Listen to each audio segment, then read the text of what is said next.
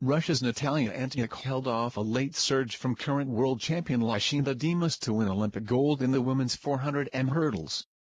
Antyukh ran a personal best of 52.70 seconds to win a second Olympic medal after claiming bronze in the 400m at Athens 2004.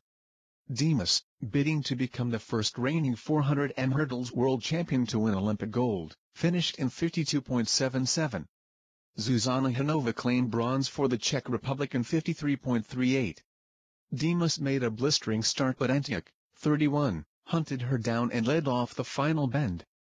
The Russian stuttered over the final hurdle as Dimas threatened to snatch victory, but held on to take gold on the line.